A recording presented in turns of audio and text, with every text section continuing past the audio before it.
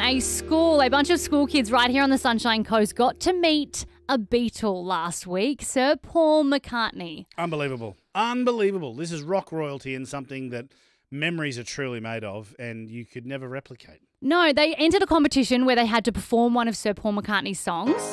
Maybe I'm amazed at the way you love me all the time.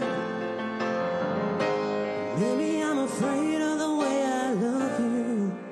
And they took out the top spot, which means they got to go to the concert on the Gold Coast on Saturday night, but they also got to meet Sir Paul after the show. And Jacob, whose amazing voice and keys skills you can hear here, Maybe I'm amazed at the way I really need he got to experience that for himself. He joins us on the phone. Morning, Jacob.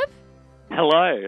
What was it like, mate? I mean, I've been waiting to hear and speak to you all morning just to find out what this moment was like.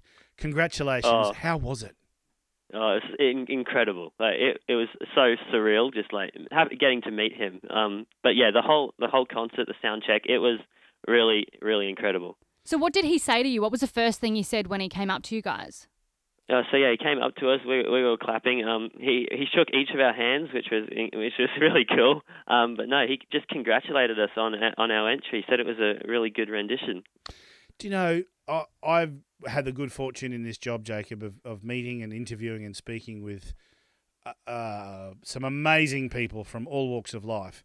But I'd think even if I were ever get the chance to meet Sir Paul McCartney, I would get a bit of stage fright or starstruck.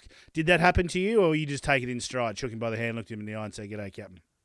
No, I think we were all a bit starstruck when it came to him, but because he is really probably like the greatest songwriter in modern history. I would agree. Yeah. So has this inspired you and spurred you on in your music? You're incredible at piano and vocals. What does this mean that you want to do with your future? Oh, I'd love to do have a career in music. I think, I just again to meet Paul McCartney, but even before that, I'd really love to continue in music somehow. Now, talk us through. Let's go back to the beginning. How did this competition come to be? Yeah, so it was a student in Year 10 told Mrs. Best, our music teacher, about the competition.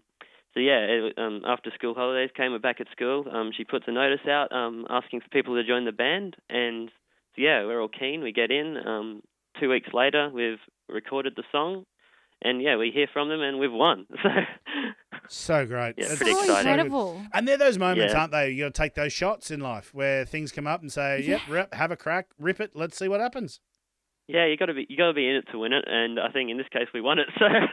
Congratulations. Yeah, no, pretty cool. And why that song, Maybe I'm Amazed? Why did you choose that as a band? Yeah, we chose that because we wanted to do something that represented like Paul's solo career, because it's from his first solo album, because we knew a lot of schools would probably do a Beatles song. Yeah. But we thought it'd be a bit different and do something from his solo career, which was, so that really paid off. We're chatting to Jacob from Suncoast Christian College. They got to meet Sir Paul McCartney on Saturday night at the Gold Coast because they won a competition. Mate, you did get to shake his hand. Have you washed your hand since? I wish I didn't, but no, it was really an electric feeling meeting him. It was incredible, yeah. Well, congratulations, mate. We're immensely proud of you and your team from Suncoast Christian College. Well done to meet Sir Paul McCartney. It's a feather in your cap and truly an inspirational moment for people to have a crack at things, get into life. And that's what I think is so exciting and why I'm proud of you guys. So well done.